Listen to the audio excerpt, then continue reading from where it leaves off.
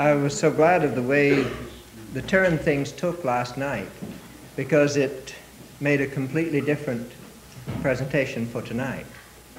Somebody at Viv's this morning said, well, now we'll never know what you were going to say. That isn't the point. The point is this class was designed with the idea of making Holy Week pertinent to the individual. And unless we're taking care of the concerns that you have, it isn't going to be the least bit pertinent to the individual. Are you getting that hum over there, Fred? Because I can hear something somehow. Great, great.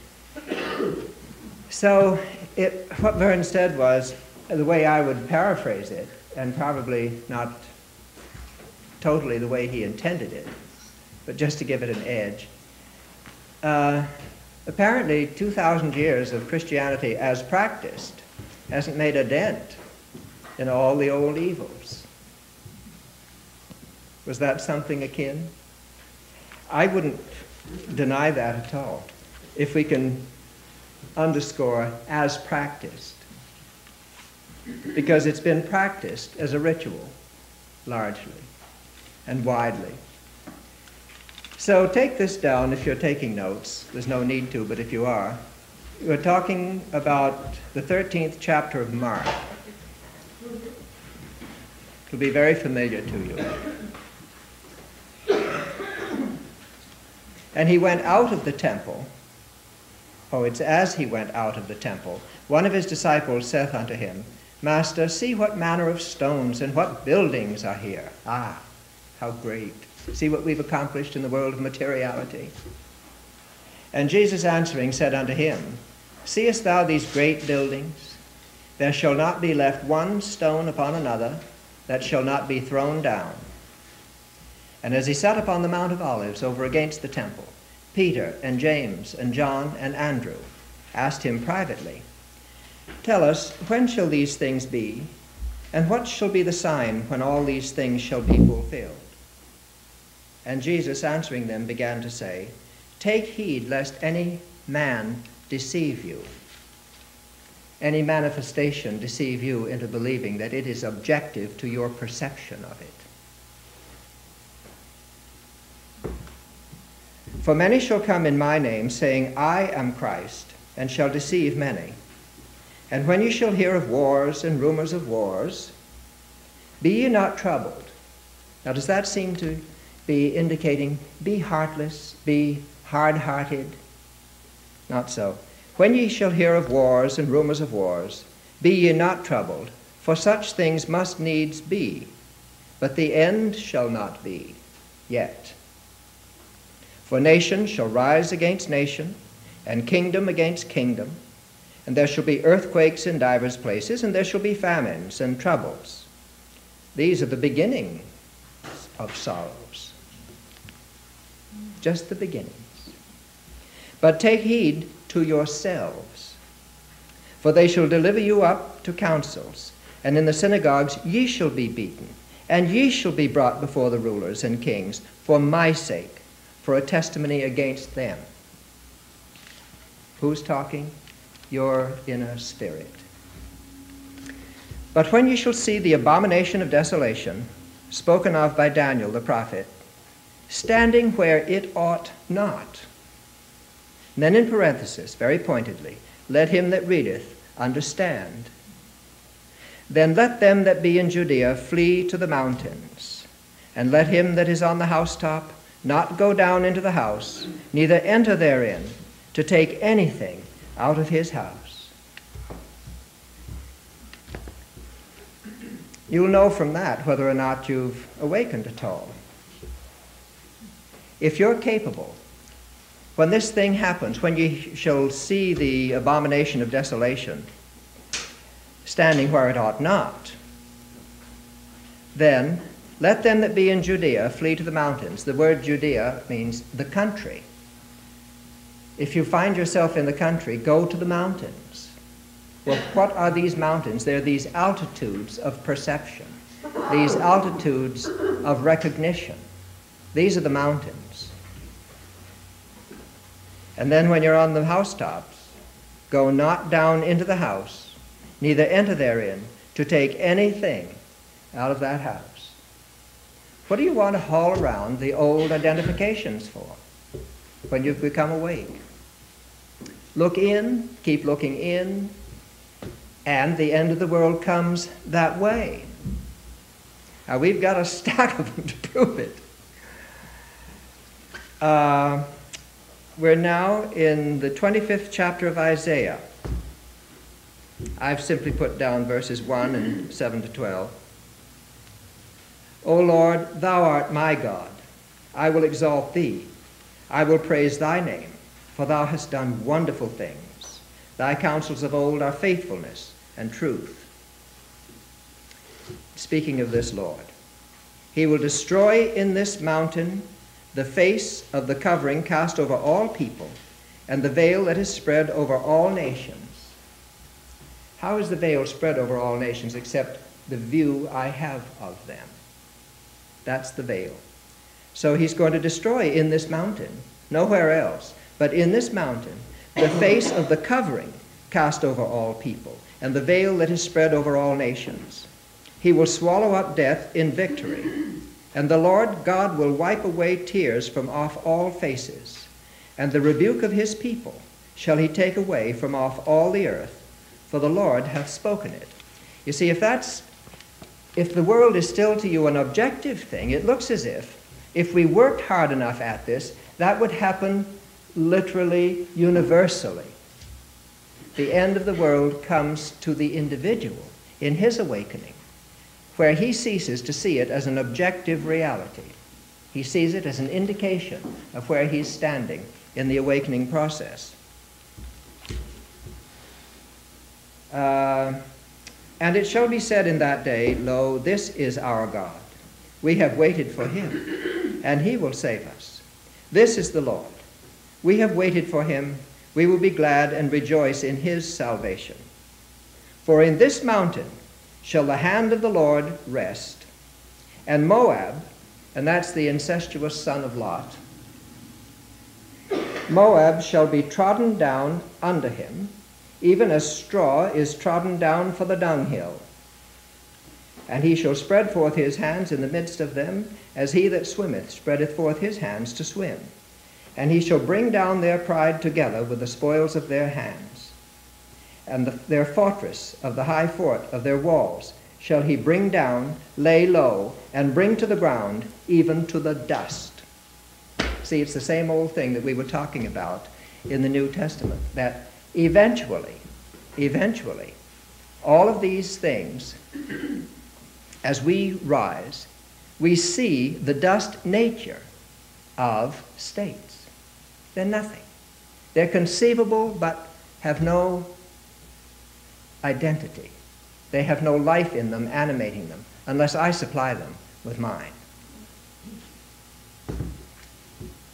Going on now to the 8th chapter of Romans.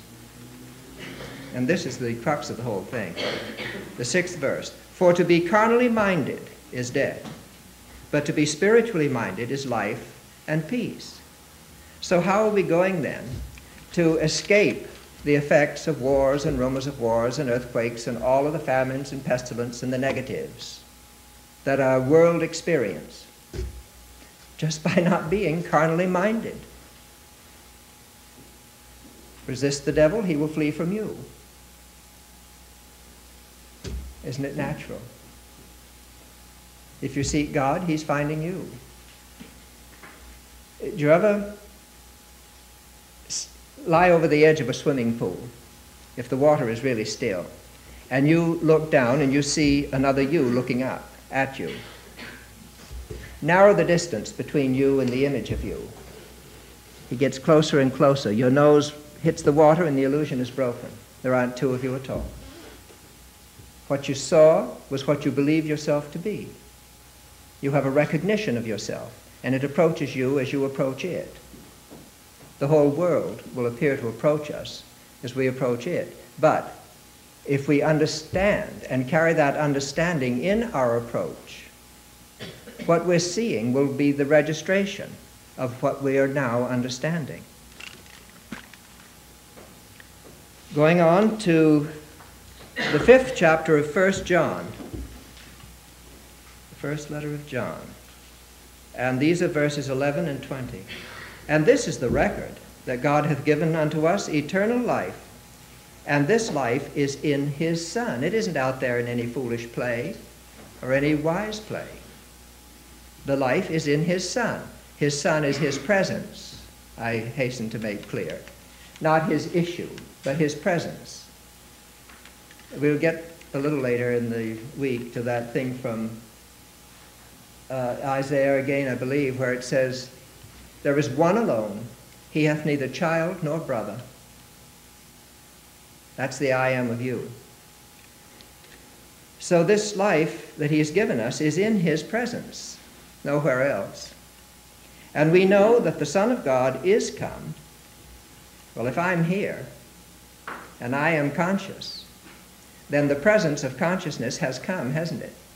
We know that the Son of God is come and hath given us an understanding that we may know him that is true.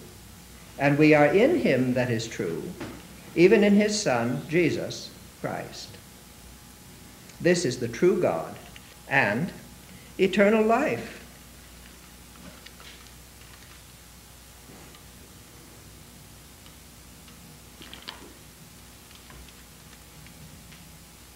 This isn't it.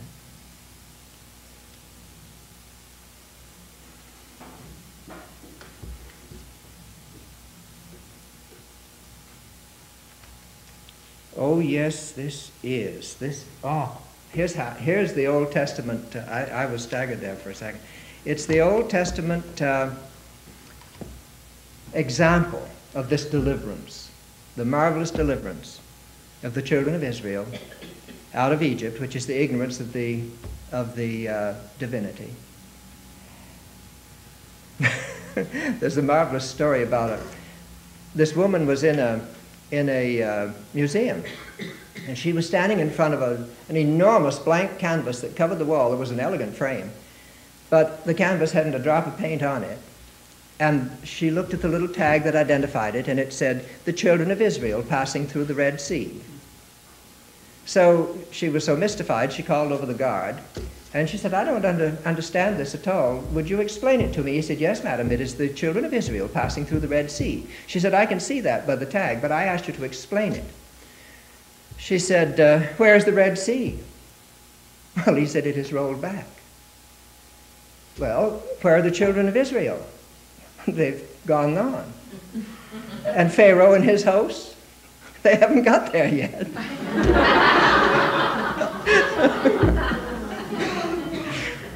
But anyway, this is the account of it that the lady, yes. Does that imply where we are? Oh, not yet. Not yet. As I say, the Old Testament is a blueprint of what must be. The New Testament tells you how it happens. And God spake unto Moses, and said unto him, I am the Lord. Say unto the children of Israel, I am the Lord, and I will bring you out from under the burdens of the Egyptians, and I will rid you out of their bondage, and I will redeem you with a stretched out arm and with great judgments. Okay, God spake unto Moses. Moses, the capacity to lead, this which marshals the thinking, gets it ordered and established. Okay, he says, I am the Lord, says to Moses, and then goes on and says, say unto the children of Israel, I am the Lord. Well, now when you're saying it, that's going to sound as if you're claiming to be God. Isn't it? It's God claiming to be Moses. It's the same thing, but it's has a little more punch when you have omnipotence claiming to be me than me claiming to be Moses. Claiming to be omnipotence. Say unto the children of Israel, I am the Lord, and I will bring you out from under the burdens of the Egyptians, and I will rid you out of their bondage, and I will redeem you with a stretched out arm and with great judgments. And it came to pass, when Pharaoh had let the people go, that God led them not through the way of the land of the Philistines, although that was near. For God said, lest peradventure the people repent when they see war, and they return to Egypt. Who wants to walk right straight through the battlefield? Who wants to see The giants licked the pygmies. But God led the people about through the way of the wilderness of the Red Sea, and the children of Israel went up harnessed out of the land of Egypt. Still pretty much in bondage. They're harnessed. But the Egyptians pursued after them, naturally, if they're still harnessed. All their horses and chariots of Pharaoh, and his horsemen, and his army, and overtook them encamping by the sea. And when Pharaoh drew nigh, the children of Israel lifted up their eyes, and behold, the Egyptians marched after them, and they were sore afraid, and the children of Israel cried out unto the Lord. And Moses said unto the people, Fear ye not, stand still, and see the salvation of the Lord, which he will show to you today.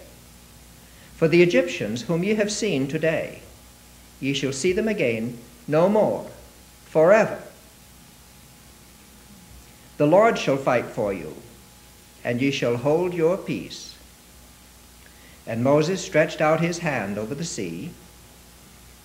That is the extended understanding over this turbulence of unorganized thought.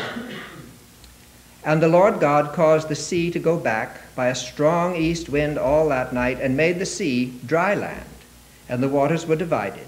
And the children of Israel went into the midst of the sea upon the dry ground, and the waters were a wall unto them on their right hand and on their left. See, when you've got them divided, when you've given them some arrangement, you can go through on dry ground, and there'll be a wall to you on your right hand and your left. And Moses stretched forth his hand over the sea. The very same action that divided it brought it back together. Moses stretched forth his hand over the sea, and the sea returned to his strength when the morning appeared. When the morning appeared, when the dawn was up. And the Egyptians fled against it.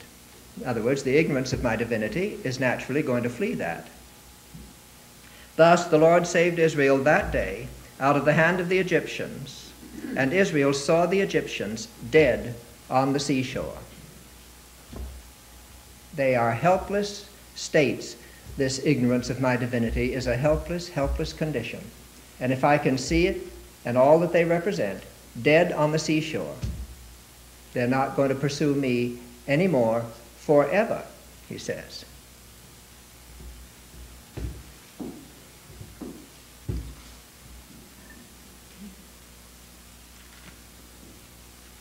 So, getting to what Vern said last night when he was concerned about would he have any homework to do, he said it was a serious question he had. He wanted to know what the subject was going to be tonight, what we were going to take up. Well, what we're going to take up is the river that flows out of Eden. Here you are in this great garden of paradise, and the river flows out. This river of water of life flows out. It says, and the river went out of Eden to water the garden, and from thence it was parted and became into 4 heads. And I consider that to be spiritual, moral, mental, and physical. In other words, consciousness flows out. If it isn't conscious of itself as something, it would be very static. It wouldn't be conscious, would it? The fact that it is consciousness implies that it's conscious of something. And since it's all there is, it has to be conscious of itself. But that being conscious of itself is an outflowing. And it will always be in 4 heads. You are spiritual as you are. That is your being. You are moral in the way you behave. The moral concerns behavior. You're mental in what you understand, and you're physical in the way you appear. You know, you've read that in I Do, I'm sure. There are the 4 levels laid out in a diagram, and you asked me what would be the things I would change. One of the things that I had them change when the first corrections were made, they had a bar across the top.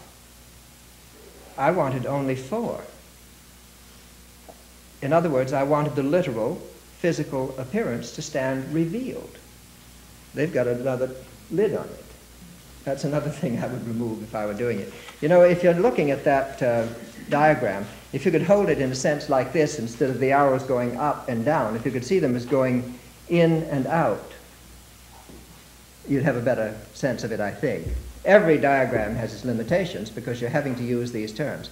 But it's causative, where it's spiritual, and you're dealing with convictions. The rest is all interpretation. There's nothing causative anywhere else. Let us start from the literal, where everything is physical in appearance. That's clear enough to anyone. Run the arrow in a little bit. If you've analyzed the appearance at all, you may have found something distressing. You can reduce the appearance to a concept of which it is the appearance. Now that concept is purely mental, and it's psychological interpreting, as the appearance was purely physical and was literal interpreting. Well, it's perfectly wonderful then, on that mental level, to find a concept that is the exact opposite of the one that was out picturing in a distressing fashion. And when you have found the opposite, you can rearrange that, but don't expect that to do anything. When you've simply changed one concept for another, that's only putting a different slide in your projector. You still have to have some light and some juice. Okay, when the new concept is deep enough with you that it influences your behavior, stirs up a little sensation of its reality, you've come away. But that hasn't done anything creative. These are still interpretive. When you can deepen that to a conviction of actually being it, you've got it. And on page 53 of the same book, that middle paragraph, it says, while the being remains eternally one, each of its four quarters fulfills a distinct function as an available interpretation level for the individual, at whatever degree he slumbers or wakes. Available at whatever degree he slumbers or wakes. We're not going to slough off one in favor of another, and then another. The city lieth foursquare. Any idea that is spiritually felt as a conviction is morally impressed as an emotional sensation, psychologically understood as a mental concept, and literally evidenced as a physical appearance. That's simply a terribly scaled down explanation of how we do it. We'll go into that in greater detail.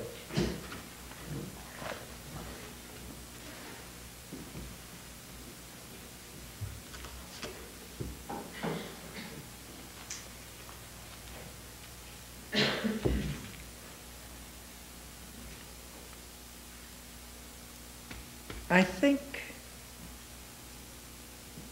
yeah, I was questioning whether to do this now. I think we will. If we can make sure that when you see that when that's reached the outer, literal interpreting, this is where you're confronted with this, what we call this body. Some will say this vile body, because St. Paul speaks of it as a vile body. Well, the only thing vile about it is a concept one has of it. There's nothing vile about it at all. But while we're speaking of that, let us take this from John, the 5th chapter of John. Start right here. Now there is at Jerusalem, right at Jerusalem, this dwelling place of God, there is at Jerusalem, by the sheep market, a pool, which is called in the Hebrew tongue Bethesda, having 5 porches. And the word translated Bethesda means house or dwelling. In other words, this body in which we appear to dwell, having 5 porches, 5 senses, outlets or inlets of information. In these lay a great multitude of impotent folk, blind, halt, withered, states, I say, waiting for the moving of the water. For an angel went down at a certain season into the pool and troubled the water. These angels that are thoughts, messages, divine impressions, they come to us at a certain period, and they certainly do trouble the water. And whosoever then first, after the troubling of the water, stepped in, was made whole of whatsoever disease he had. And this is quite true. If you're at Jerusalem, the dwelling place of creativity, and you have this sense of yourself as this body, and then the message comes of something by way of enlightenment, that has troubled the water. And the sooner you step into that new sense, you can see why they gathered. Whoever first stepped in was made whole of whatever plague he had. All right, and a certain man was there which had an infirmity 38 years. 3 and 8 is 11. 1 and 1 is 2. That's the way the numerologists will do it. And this is the sense of duality. That's an infirmity, if ever there was one. And when Jesus saw him lie, and knew that he had been now a long time in that case, he saith unto him, Wilt thou be made whole? Then the impotent man answered him, Sir, I have no man, when the water is troubled, to put me into the pool. But while I am coming, another steppeth down before me. That ought to speak plainly enough about depending on otherness, somebody outside myself, something outside myself, any agency outside the self of me. Jesus saith unto him, Rise, take up thy bed, and walk. Your own I amness will say, ascend to be just that. Think of yourself from this standpoint of being just that. And immediately the man was made whole, took up his bed and walked. And on that same day was the Sabbath. That's the day when you rest in what you now have understood. Any question on that before we proceed? Okay. Then I want to take William Blake.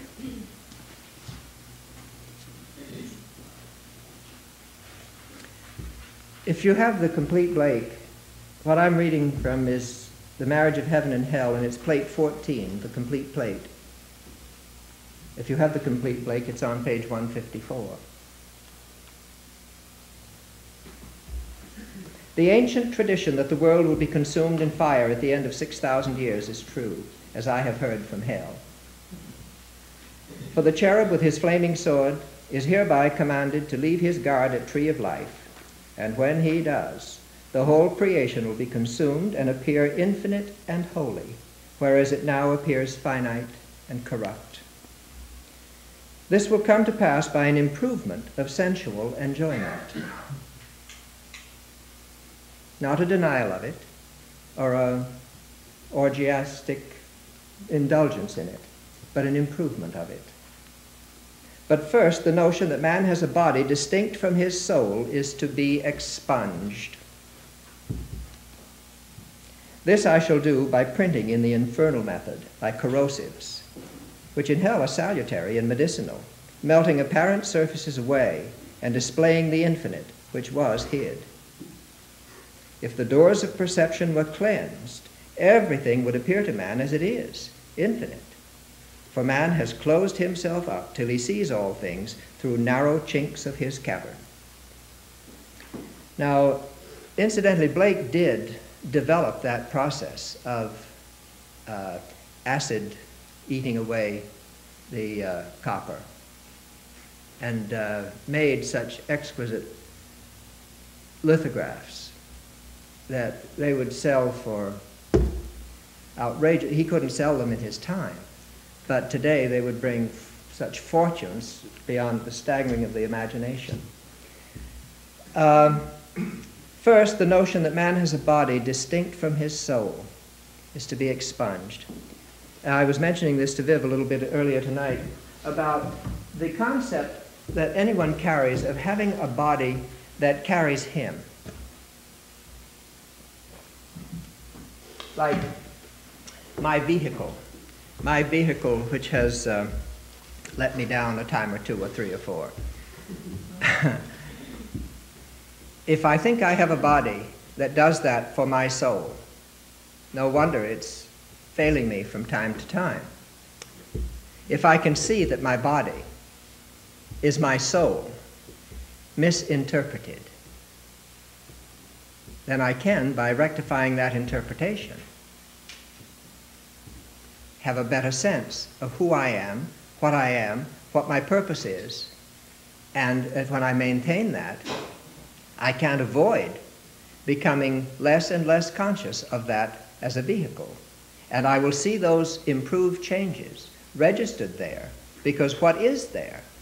My identification, not my vehicle as a separate thing. So this is what he means. If the doors of perception were cleansed, we would see it as it truly is, not vile, not anything other than the embodiment of ideas that consciousness is containing or maintaining about itself. And it can't have a thing in itself but what it's made of. It's so easy, once you see that distinction, it's perfectly possible to hypnotize yourself into believing that you're something else, and that something else will appear to you to be the thing. All the while, the one who's believing that is the same as he's always been. It's just a different arrangement of the I.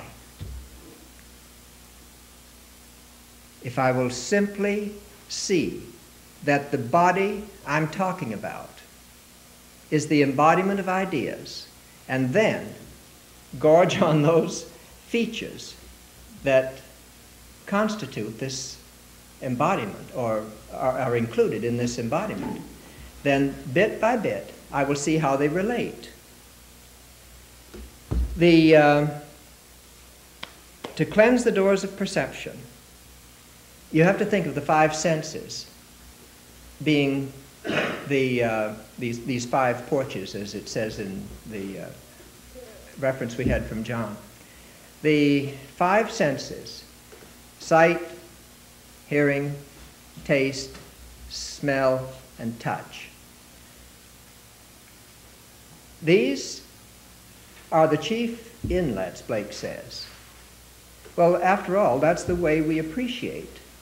But if I had not any consciousness of it, would I be appreciating it? I'm conscious of the perfume, or it means nothing to me. I'm conscious of the texture, or it means nothing to me. I'm conscious of the music, or it means nothing to me. I'm conscious of the sunset, or it means nothing to me. It might be there, but I know I have ridden with people down Highway 1 who chatted like magpies and saw not one thing. It was there to be seen, but not apparently in that stage of awakening or failure to. I wanted to take this from Blake because it's the perfect answer to that. And this is from the Vision of the Last Judgment, and it's on page 617. He says, I question not my corporeal or vegetative eye any more than I would question a window concerning a sight. I look through it and not with it. Then, if you're afflicted with eye trouble, and I must say, you must have noticed that for the last 2 days I've done nothing but stand and wipe the Yosemite Falls that's pouring out of this. What have you got in your air here in Los Gatos? I don't have it when I'm inside much. Outside, it's fiendish. It's not outside of me, outside the door, outside the inmost privacy of me. For sure is sure, there's something that's building its height. And I'm not blaming your climate, really. That was just a joke. In fact, hasn't it been ideal? How could it have been nicer? Better not praise it too highly. Monsoon. Right. This gets back to it, to this sense of any externality, as though it were a thing independent from my perception of it. He says, I assert for myself that I do not behold the outward creation, that to me it is hindrance and not action. It is the dirt upon my feet, no part of me. What, it will be questioned, when the sun rises, do you not see a round disk of fire somewhat like a guinea? Oh, no, no, I see an innumerable company of the heavenly host, crying, Holy, holy, holy is the Lord God Almighty. And from a certain standpoint, you can see why his contemporaries did call Blake crazy. In fact, in response to that very statement, that that's what I see when I see the sun. I don't see a red disk of fire about the size of a guinea. And they said to him, there is no hallelujah chorus 90 million miles out there in space. He said, neither is there a guinea. It's whatever the enlarged and numerous senses can perceive. So if what they can perceive is the political scene and the wars and the rumors of wars, it's understandable that we would say Christianity as practiced hasn't made much of a dent in the troubles. But where is it practiced if it's true Christianity? Blake says, he who waits to be perfect shall never enter the body of Christ. You've got to start believing that that is your body and then live it. Then it has got to appear around you. There's no other way. So if we purify the senses and do it that way, aren't we going to do it the same way with all the other organs of the body? Since the body to us is the embodiment of organs that function. If I know the functions of consciousness, I certainly see how that relates and how it appears. May I take one more reference to this? And this is Proverbs 6, 16 to 19. I love it. These 6 things doth the Lord hate, yea, 7 are an abomination unto him. And that comes as a relief. A proud look, a lying tongue, hands that shed innocent blood, an heart that deviseth wicked imaginations, feet that be swift in running to mischief, a false witness that speaketh lies, and he that soweth discord among brethren.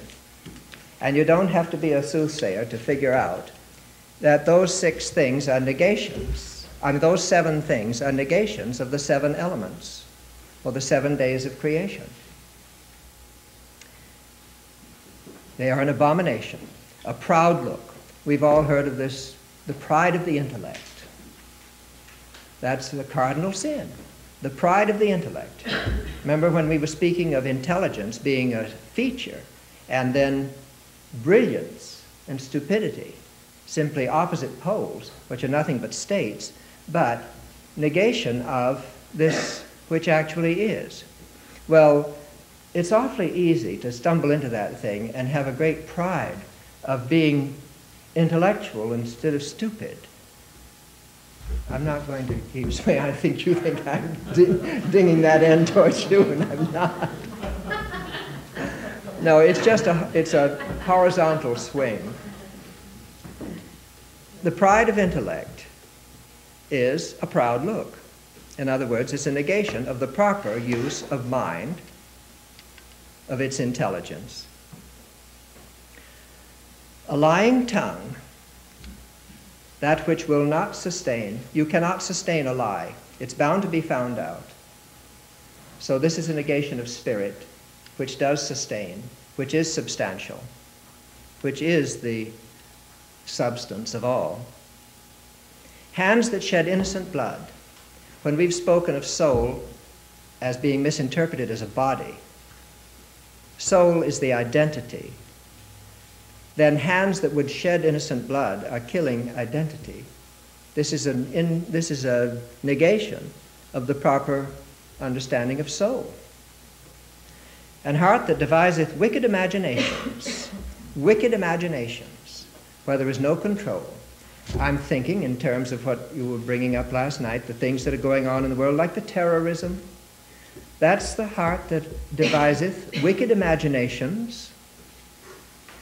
In other words, it is a negation of principle, where there is law. Feet that be swift in running to mischief. Isn't that life, the active thing? Only it's definitely in reverse. A false witness that speaketh lies. Isn't this truth? And he that soweth discord among brethren. So that brotherly love is not possible to be maintained. In other words, it's love misused. You see, it's the constant recurrence of these in this order throughout Scripture that make me see that principle is the fulcrum of in the seven. I know you asked that last night. I'm not so determined that I say that it can't be any other way. It's just that more and more research seems to confirm it. So then, if you know these elements of your being, you can ferret out what their features are, those that relate most closely to them. Mind. You've got intelligence, you have percipience, you have imagination, you have reason, you have logic, you have wisdom. Did I mention that? I hope so, because it's paramount. These are features that make mind recognizable as mind. And it isn't that they're not available in all the others. It's just that that's where they have more relevance. Well, all right, spirit. Spirit is the substance of, the essence. It is the reality, the tangibility of it. By that I don't mean that you can dig it apart literally. I simply mean it's the thing that lasts. So, this which embodies, well, what does it embody? But variety, significance. It's all of its features. I know some of you have those sheets that I put out at one time. They were probably in a different order at that time. It doesn't really matter. We would need a trash compactor instead of a word processor if we got into it in that sense. But soul, individuality, all-inclusiveness, distinction, diversity, you see, these are all features of soul. Then principle, this is where you find law, and balance, control, direction, exactitude. Life is where you have animation and vitality, continuity, perpetuity. You see the general tenor. Features that make life recognizable as life. Truth. Well, what it does, what its features are dominion. You shall know the truth shall make you free from the ignorance, certainly. So that brings you dominion, freedom, peace, certainty, etc. Love brings fulfillment, satisfaction, completeness, wholeness, joy, bliss, ad infinitum. So those are the things you're looking for. Those are the things you feed upon on the tree of life. Now, to see them as just abstractions is nothing. I mean, it's wonderful to have them. You really have to have them. But unless they're functioning, flowing out, like the river flowing out of Eden, irrigating the land, nothing grows. So then you have to think in terms of their functions, features and functions. So you don't have to go through all that rigmarole again. If you have the features, you know how they function. After all, the function of intelligence is to think. Intelligence knows, it understands, it reasons, it analyzes. What does spirit do? It constitutes. If it's the substance of it, it constitutes its reality. And it supports, it sustains, it maintains, it furnishes, it underlies. This is spirit. And soul identifies, diversifies, embraces, embodies, and so forth. Principle establishes, principle directs, it governs, it enforces, it disciplines. You remember you were speaking last night about the importance of discipline? Well, that's where it comes from that one element.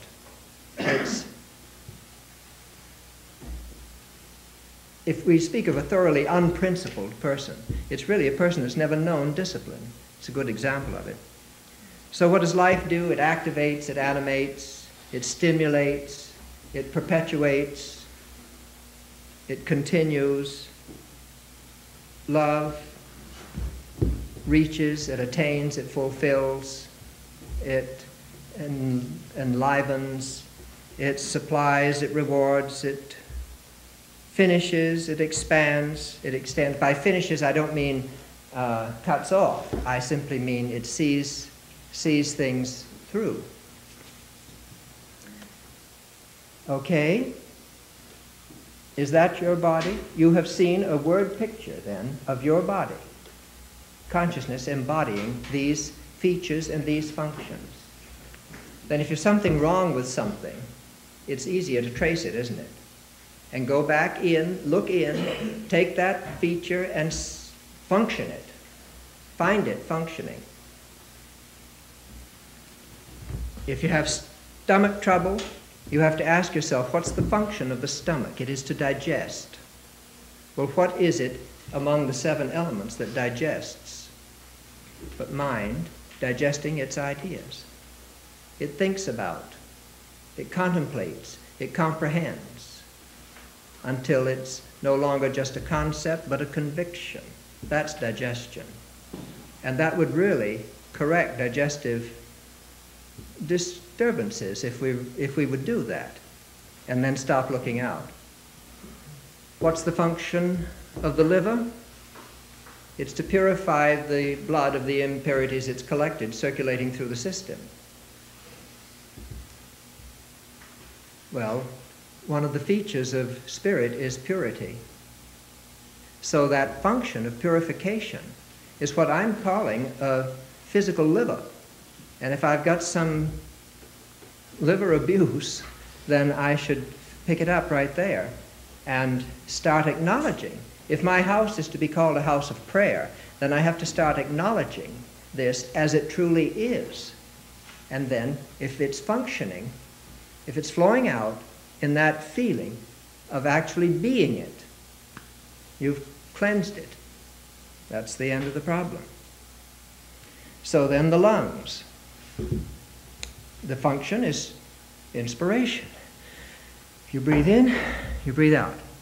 You breathe in, you breathe out. You inhale, you exhale. That is the procedure of inspiration. Well, soul will inspire. It embodies inspiration. Then I ought to take it and let that be its function and see it wipe away the discordant sense. And we don't have to go through all of these one by one, except that I do want to get to principle because of why you feel it hangs in the middle. We said last night, we're looking at this skeleton on which the flesh hangs. The skeleton, any network, a framework, the nerves, the muscles, these are a network which certainly seem to be the core. Without the frame, it wouldn't stand and operate, would it? So if there's anything wrong with any of those, as we say, the nerves, the muscles, if you have bone disorders, find principle in you, the principle of you, and start experiencing its features so that they are actually functioning in you, and that cleanses the malfunction. Life, we should go the other way. Blood is what they call the life's blood. Blood is the vital fluid. Then it's clear enough to see that that is, if we're finding its source, its reality, we're finding life, and then if we will let it live and let its features function. That will purify the blood or correct any imbalance of the red and white content. Then, of course, the process of elimination is necessary to the function of a body. So all of those, what do we call them? Ingredients. That isn't the right word. But the bowels, the kidneys, the bladder, the pores, these things which do the eliminating. What is it in my sevenfold nature that eliminates? It's truth that eliminates the misconceptions about itself. And if I understand that I am all of these, every single one of them is functioning in me, then that should correct any malfunction. Then the heart, which is the engine behind the workings, that's love. They say love makes the world go round. I know a woman that had no sense of love whatever, but she says, well, money was made round to go round. My mother told me that. Her world was money. That it's really love that makes the world go round. So you have to see, any malfunction is appearing to the understander.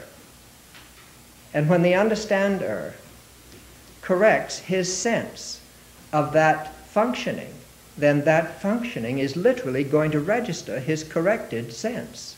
The rectification is going to show. And that understanding is not intellectual. Somebody said that this morning at this session, that, and I was thinking, you can't help but parallel it with Mary Baker Eddy. She said this understanding is not intellectual. It is not the result of scholarly attainments. It is the reality of all things brought to light. That's exactly it. It isn't that you're making anything different. You're not making anything new. You're seeing it as it truly is, and that disabuses your mind of the way you had seen it. That's the healing process, not changing something. And the effort of so many to take a spiritual idea and sop it onto a physical body and then look and see what kind of effect it has constituted is just getting nowhere, because the conviction is what I am is a physical body and I am appealing to something to do something to it, but this is what I am and damn it, I'd better have a healing. It doesn't change a thing, because my conviction that that's what I am is what has to be changed, nothing else. Now, let's have questions.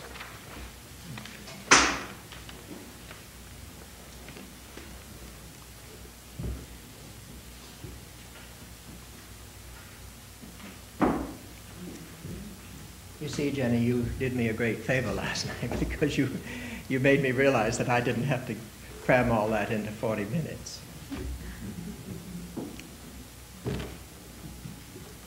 Yes.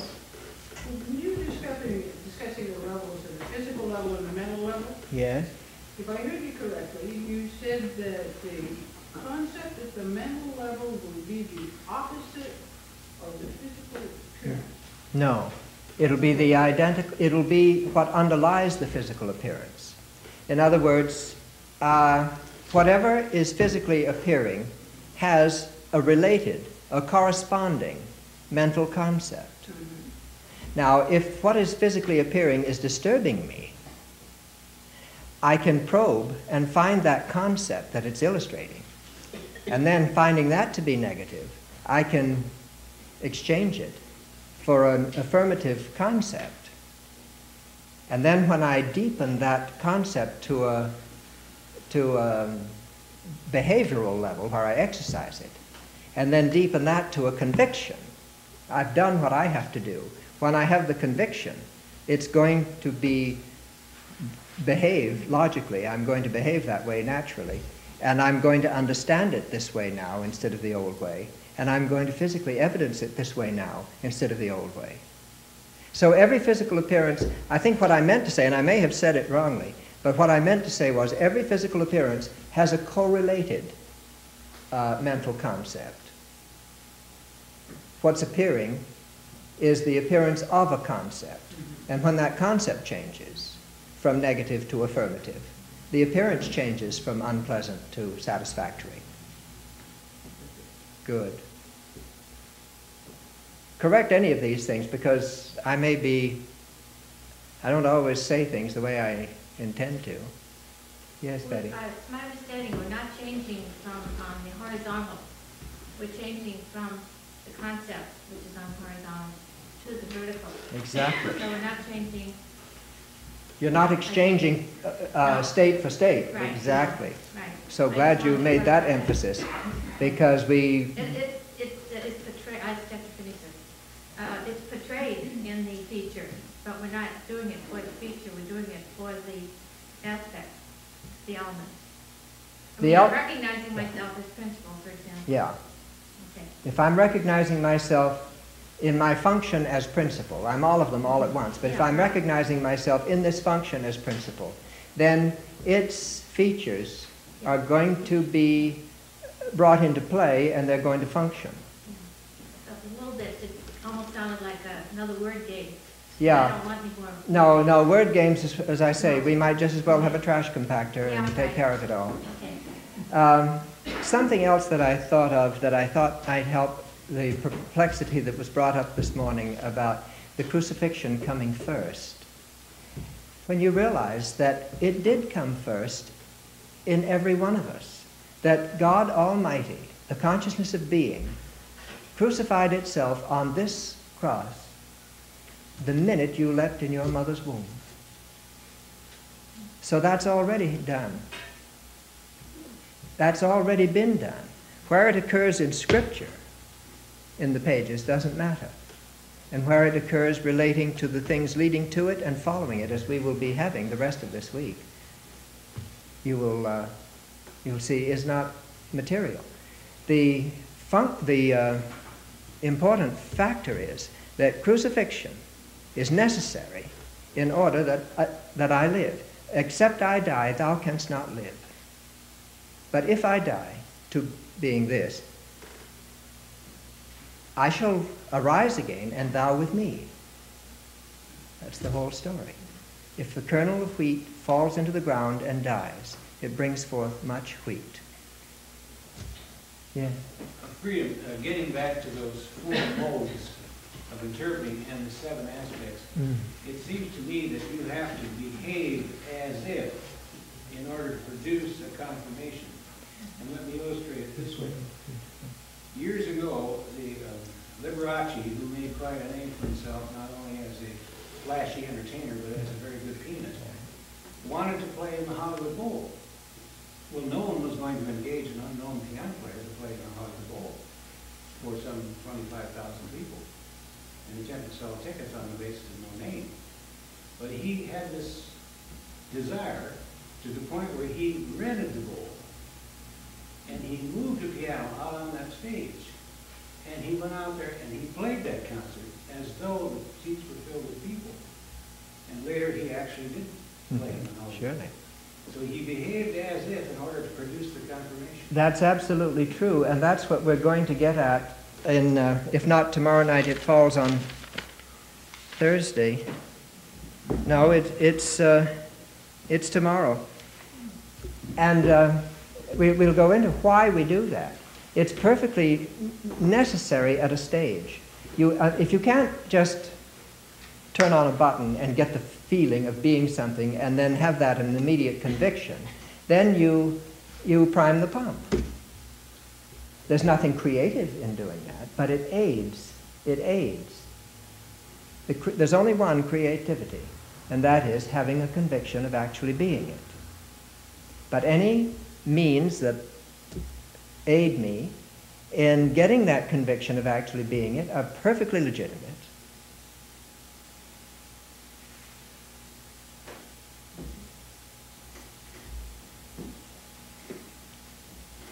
Yes. I have a question. I don't think I've quite got fully worded, so I may stumble a little bit. That's all right. Okay. I have been stumbling all evening. Join the company.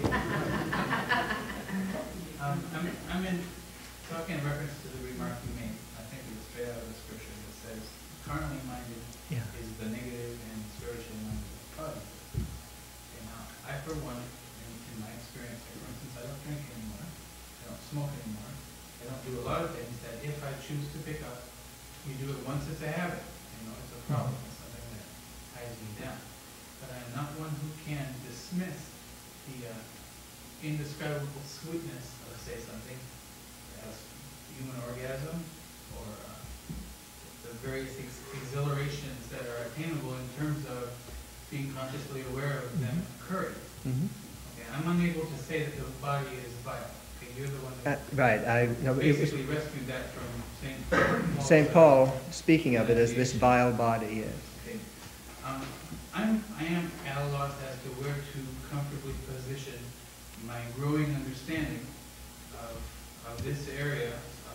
I think it's exactly what we quoted from Blake, how this is going to come to pass.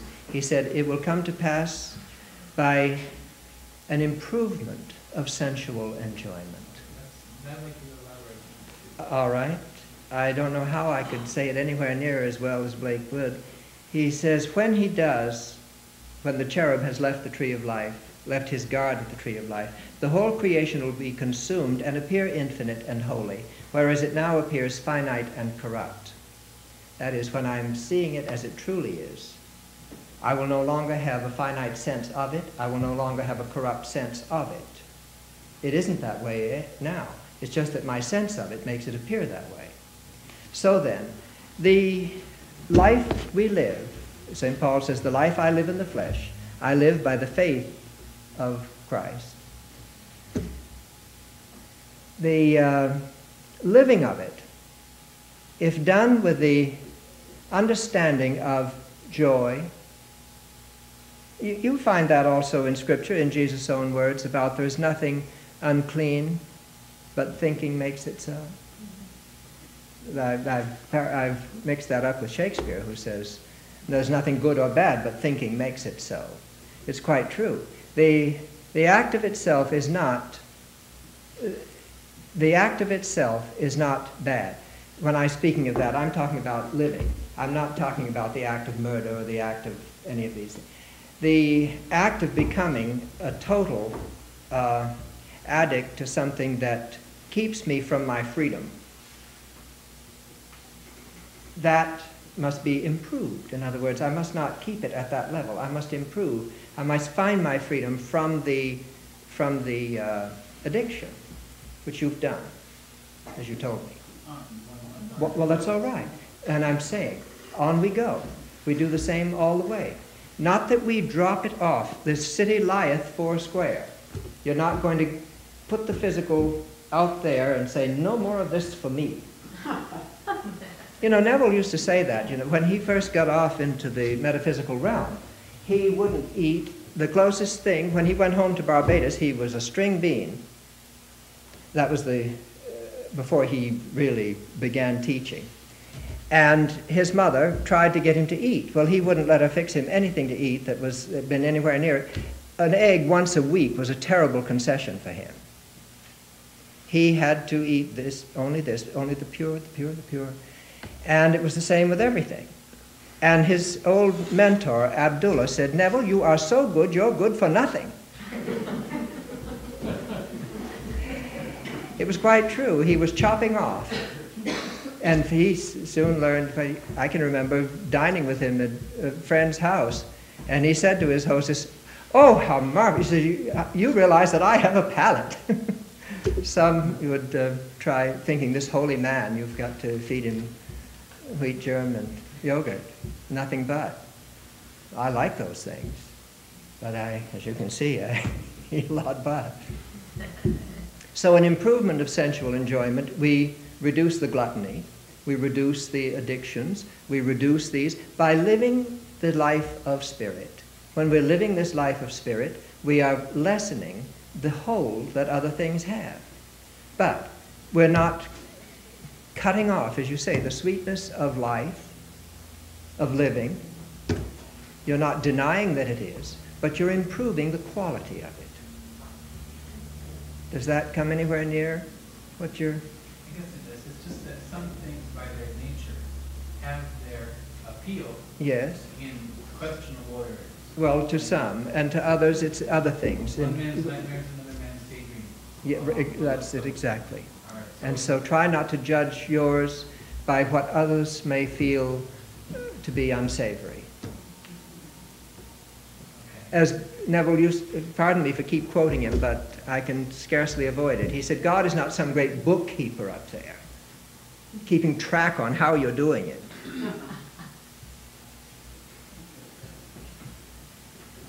I like that. That last remark was very helpful. Yeah, God is not some great bookkeeper. There's one prior to that, but Oh, the one don't judge what you do by what others consider unsavory. exactly. If someone else regards it as unsavory, there's nothing unsavory but in the regard of it as such.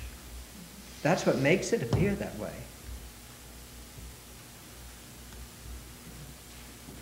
Yes, Ross. Could you repeat about the lake, the final words were finite and corrupt? What was the first part? It's in the marriage of heaven and hell, and he says,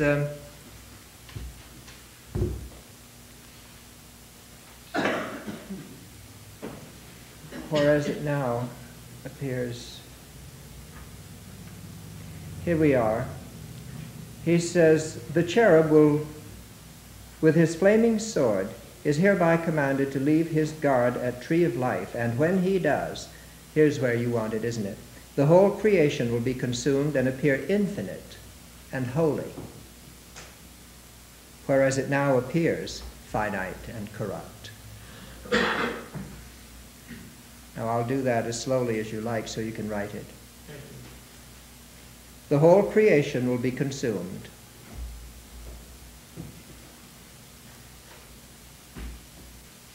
And appear infinite and holy.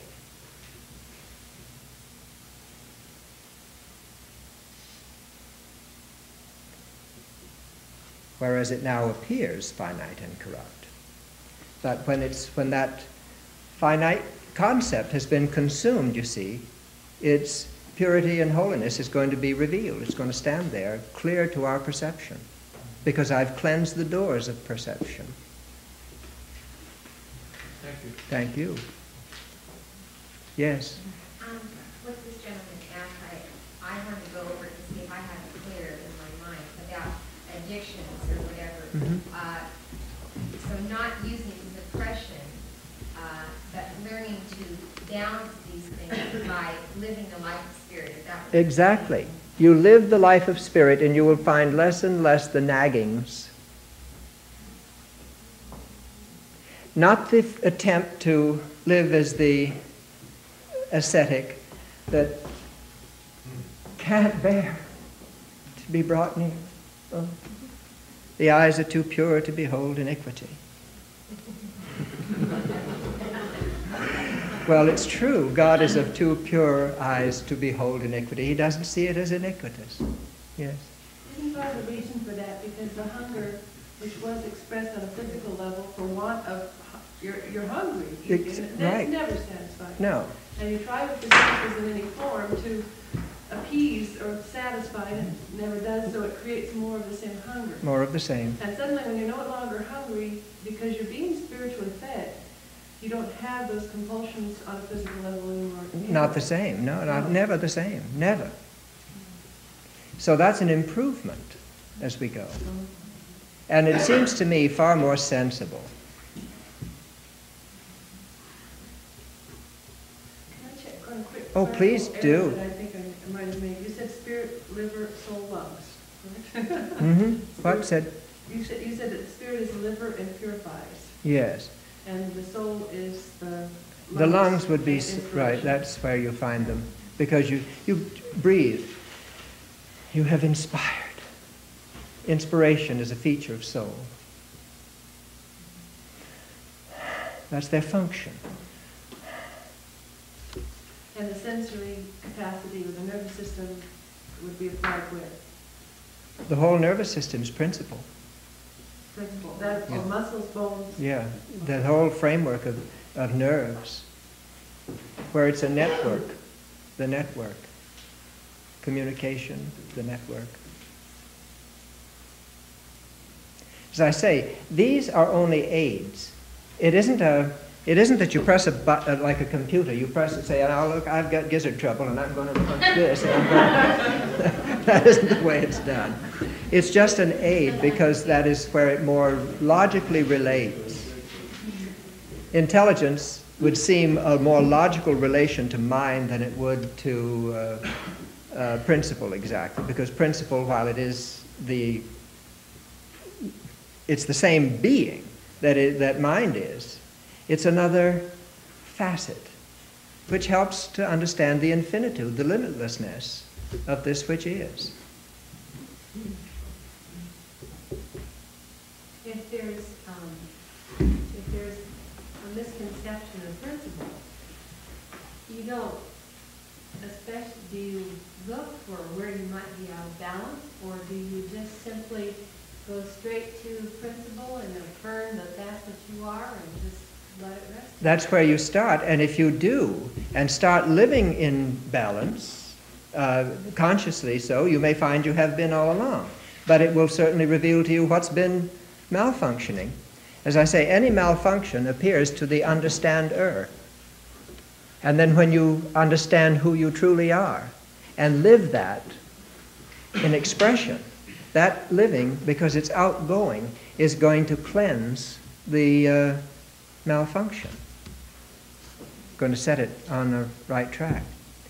No, I'm glad you brought that, because it seems to me that there's a connotation there of casting around and saying, now let's see, what did I do that was wrong that brought this on?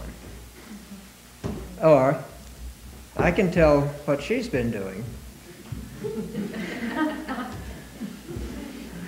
It's very hypocritical, really, when you come right down to it, to look around and say, because someone's limping, oh, I can see what, I happen to know a little about her on the side, and I know what's halting her progress. Very superior. Well, that would be because then, that wouldn't be right, No. because life gives us all kinds of challenges to Sure. see what we're going to make of it. Exactly. It isn't like a punishment. Never. Oh, thank God you said it. Wonderful. It is not there as a punishment. It's a challenge to awaken myself. Who is it that's playing the part? If I can restrain the judgment, because I think it's so obvious what brought on that malfunction in someone, if I can restrain that judgment and see that it is my very being which is playing all the parts, and if I can't see that that's a dramatized state, that means I haven't yet played it, and I've got it yet to wake from. If I can see that that's not a person who has got it, that's a dramatized state of thus and so, that shows I've already awakened from it. I don't then ever have to put it on and wear it. That Egyptian is dead on the seashore, and I shall see him again no more. Yes. Freedom Neville said that we will not awaken until we are baptized in the body of love. Would you care to comment on that? I didn't, of course, hear that very phrase, and so it would be awfully hard for me to do. I believe that what he's saying there is the same thing as Blake said about he who waits to be perfect before entering the Savior's body, the Savior's kingdom, will never enter there. You're baptized in the body of love when you understand the wholeness, the totality of your being, since that's the seventh day when there's nothing more to do. Then when you are so immersed in that totality, you are in the Savior's kingdom. But what was the first of it? That we don't, what did he say? We don't... He said we will not awaken we until we are baptized. We will not awaken until we're baptized in the body of love. Well, I don't want to get tangled with his words because, as I say, I didn't hear them. I missed many opportunities. When he sent me to San Francisco, I said, what am I going to do? I can't hear you every Monday and Thursday at the Wilshire Eva. So if I fell short of what he intended, it's his own fault. He wouldn't give me a minute. Didn't give you a mailing list. He gave me a mailing list, but he wouldn't give me a second's instruction. He laughed in my face. He said, I can't give you a nickel. and you don't know anybody in that city, but I have a list, and you may use it to send notices. And if you can't do it, you can't do it. I know you can. He said, my vision has never lied to me. If I had that same kind of conviction that he had, it would have been wonderful, you know. Well, really, I've never had any Messiah complex. I don't say that Neville had a Messiah complex because he had the experience of being God Almighty. He knew it from the start. I had it theoretically. I had this thing because he sent me, and he sent me because I understood the principle. But as far as having that conviction that I was sent to do it by the on high in me never sent me to do it. I was quaking in my boots. Oh, I was.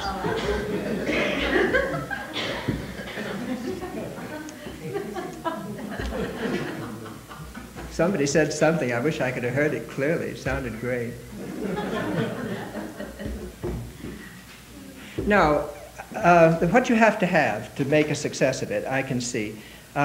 Many are called, but few are chosen. Neville asked Aldous Huxley what that meant, and Huxley said, what he asked him was, why are so few chosen? He said, so few will choose themselves. So few will choose themselves. I never would have. Now that I can see choosing the self of me chooses to be the self of me. This is great. But he gave to each according to his talents. He gave some to be preachers, some teachers, some whatever they were, you'll find it in Ephesians. The whole purpose was to the edification of the body of Christ. So you accept whatever your talent is, and you exercise it, you do it to the best of your ability. And the result is you and all that constitutes your world are baptized into the body of Christ. So we shouldn't resist the gifts we were given. If you have a capacity to communicate, you should communicate. I was greatly castigated for not coming to the city of San Francisco as frequently as I did and just do this all the time. Well, I had this opportunity at the castle where I was dealing with the world daily, a cross-section of the world daily, and my product to purvey was 3,500 years of the creations of men's hands, which represented their religious beliefs. And so I simply used that as my springboard to do what I was doing in the city.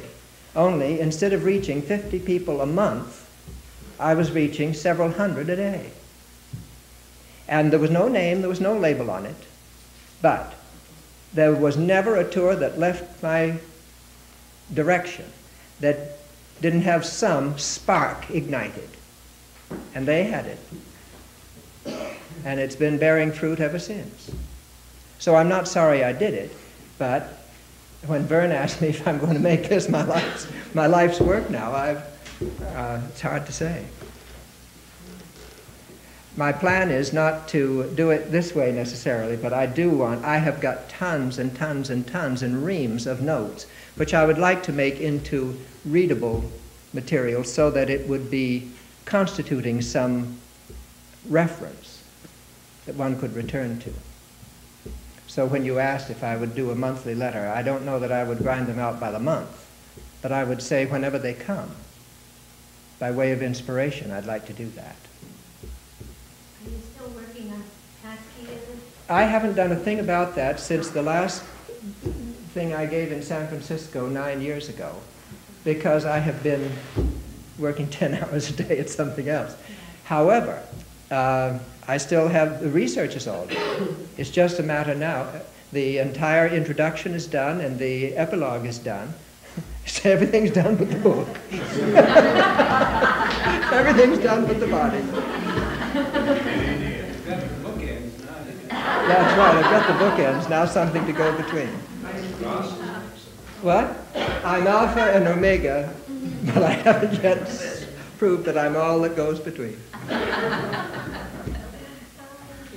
Good, yes. I want to thank you for giving me a new word yesterday. What was that? Vitality, which is one that, I don't use that often. And this morning, after being, leaving here, and by the time I got home, it was quite late. And so this morning, when the alarm went off to get up to class this morning, my first impression was, I wanted to turn it off and go back to sleep. And, but I really didn't want to do that. I felt that.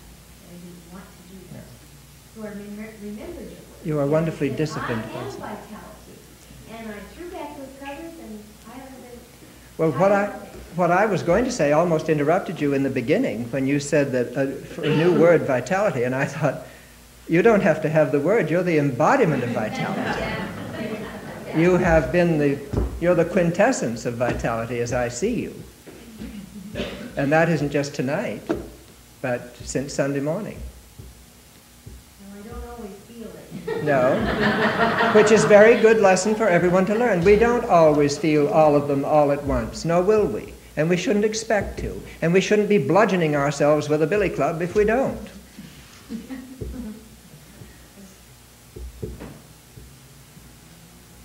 How are we doing on the timing there? Is it, you're not running out of... No. Oh, great. You got 2 hours on that. Oh! Don't tell that to Jimmy. No, anybody that has anything, bring it up. Yes. I believe I remember the context in which Neville made this remark. Oh, how that'll help. He said he had a spiritual experience in which he was called into the divine council. Mm-hmm. And there he met a figure who was man. He said, well, he was sheer power. Yeah, I remember this, the He embodiment. asked him 3 questions, or he asked him, what's the greatest thing in the world? And Neville said, I replied, faith, hope, and charity, and the greatest of these is charity.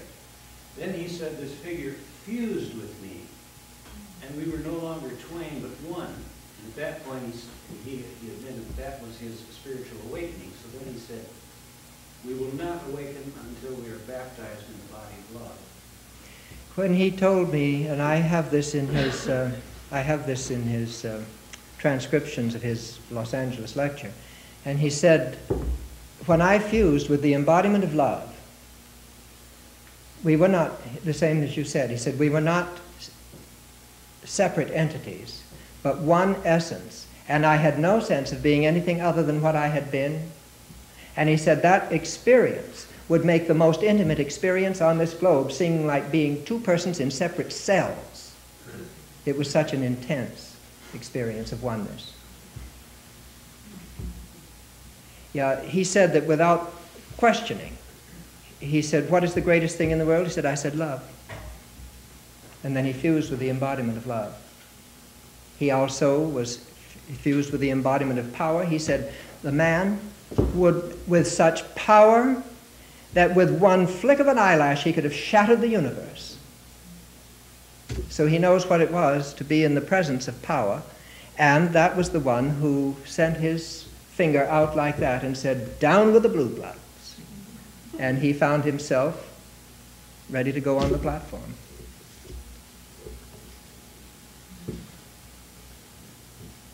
What do you mean by that? Down with the blue bloods, the established opinions, the old sense of values, the we the better. Well, the Goddards were definitely upper class. Oh, they were Bridgetown. Not in the beginning. Not in the beginning. If you read in The Power of Awareness, where he gives a lot of case histories, read that one about the family that lost the business, and one of them, instead of seeing the name such and such, Ma, L.L. Ma, one member of the family saw B.G. Lodard. Well, it was the Goddards that had lost the business, that had nothing. And Neville, with his understanding, superimposed his, as Vern was saying, you have to get the feeling of being this. So he put that sign, and in his mind's eye, he saw the Goddard family name. Well, the Goddard family name not only went on that, but all of Bridgetown. And they literally, his brother Victor was the purchaser of the food for the islands, not just that island. They had what was called food fare. Probably still have, I don't know. Because that was when they were part of the United Kingdom. Now they're an independent nation. I was thinking that perhaps for Cliff's question, that maybe there is a misunderstanding of the term carnal mind and spiritual mind. Perhaps. Let's go into that. Is there? For to be carnally minded is death, but to be spiritually minded is life and peace. All right. To be spiritually minded is to be real minded. If I have the spiritual sense of something, I have the real sense, the sense as it truly is, which cannot ever be riffled through with holes. It cannot be drowned. It cannot be disintegrated. The spiritual is. The carnal appears.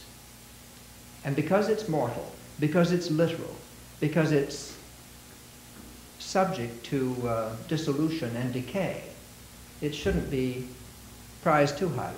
Yeah, that certainly clarifies that. I was previously looking at carnal as flesh. Yeah. Looking at it from the transitory, that which Right. we put our power to the definition rather than define it. Along the lines of the human. Right.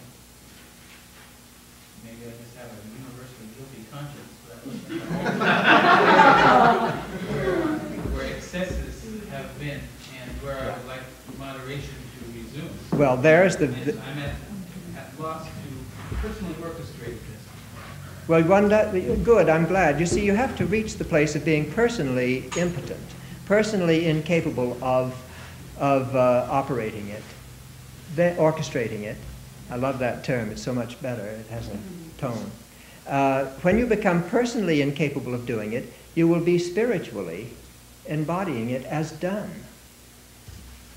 And that'll give you the means to do it on what will appear as the literal level. But it will be appearing there, not originating there. You won't be energizing it from there, because you'll wear yourself out. But if you can spiritually embody it as done, you will see that. In fact, remember, Dan, when we were discussing a certain thing about whether or not we should, you as a family should take overt steps about something, a situation that we've been advised to do. And we discussed it and came to a great relief that to do it spiritually and see it as done would not be ignoring the problem at all, but it would be avoiding the manipulation and getting your fingers caught in the cogs and not only damaging your fingers, but upsetting the machinery. Maybe just I could put in from here, like for instance, you take alcohol, Yeah. any other obvious mind level, you cease the partaking of it. That doesn't automatically guarantee sobriety. Not at all. Sobriety is something that happens as the result of, but it's not 1 + 1 = 2. You don't stop drinking and get sober, No. as I understand sobriety. That's my sense of it too. And it isn't something that one personally does merely because they quit the abuse of something. They don't automatically entitle to the benefits of it until the awareness grows from, I guess, the new soul. And what the new experience is giving is, And this is the one who said that he might not say it rightly? Great. I'm not sure that But it was very, very clear to me. And I'm sure they got it as clear. Very clear. Okay, we've gone over by, he says we have 2 hours, so it's all right. We'll see you tomorrow night, which is Wednesday, and that's going to be the fulcrum of the Holy Week.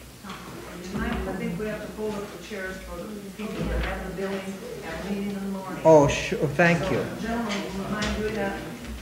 Lord, show the word of God. Then tomorrow night we'll come over and fine. Lovely.